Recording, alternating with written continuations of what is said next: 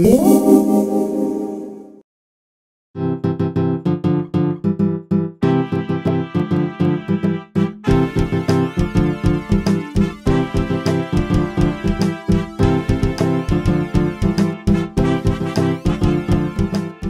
going to be using a white piece of paper, some duct tape, some little squares that I cut out of some cardstock, a roll from my aluminum foil, which you can use a toilet roll just fine, and I also have two rectangular shapes of cardboard here.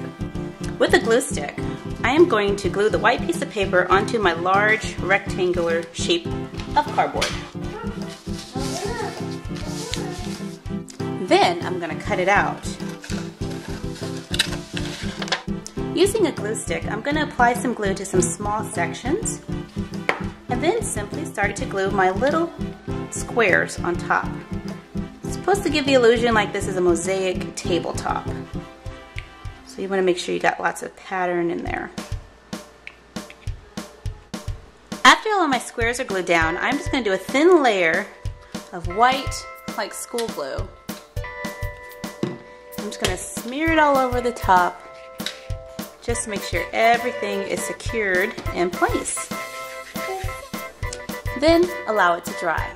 Get your roll and cut it to the size that you need for your table. Cover a small rectangle of cardboard and the roll in duct tape.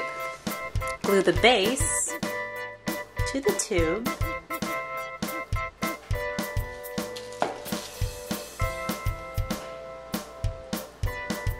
Now I'm going to trim out the top of my table with a thin strip of duct tape. But this is completely optional.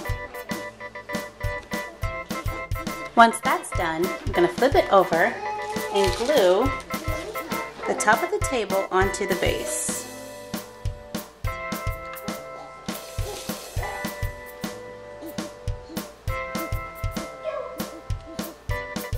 And you're done!